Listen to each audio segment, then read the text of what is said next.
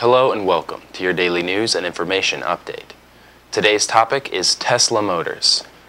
According to a report on Forbes.com, German auto giant Daimler has acquired a 10% stake in the California-based electric automaker Tesla Motors. Tesla already makes electric components for Daimler's smart car brand, and this will expand on that existing agreement. Tesla hopes that the closer relationship with a large car maker will help them put out their Model S electric sedan more expediently. If that is successful, it could make electric automobiles a reality in the U.S. consumer market. Unfortunately, by partnering with Daimler, Tesla now offers yet another example of what has gone wrong with the American system. EconomyInCrisis.org has suggested many times that Tesla be partnered with one of the American giants in a beneficial way. This would offer production facilities and know-how to Tesla, and offer advanced electric technologies to whoever among the big three they partnered with. Right now, the Tesla-Daimler situation is just a novelty in the news, but it could become something significant in the future. Daimler was once the parent company of Chrysler, and it sold its stake in that company before the collapse of the U.S. auto market.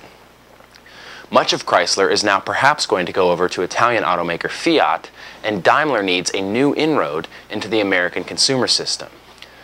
Tesla Motors offers a very real opportunity for American industry.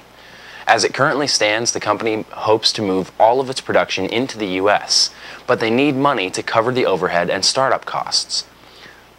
State, local, and federal agencies are more than willing to give massive subsidies to Japanese or German companies when they ask for it. They should do the same for Tesla. This company may be the future of the American auto industry.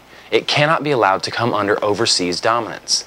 Tesla needs government loans in order to build their Model S production facilities. With the profits from the sale of the Model S, they already have plans to build a third model, which they hope to release sometime in 2012. Thus far, loans for Tesla have been few and far between. This is the reason they looked overseas for infusions of capital. It is time the government here stepped up and took a stake in Tesla and jump-started a path toward an electric future. On behalf of concerned citizens, I'm Craig Harrington.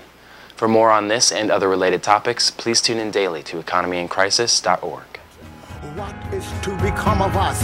Why are we oblivious, spiraling down and out of control?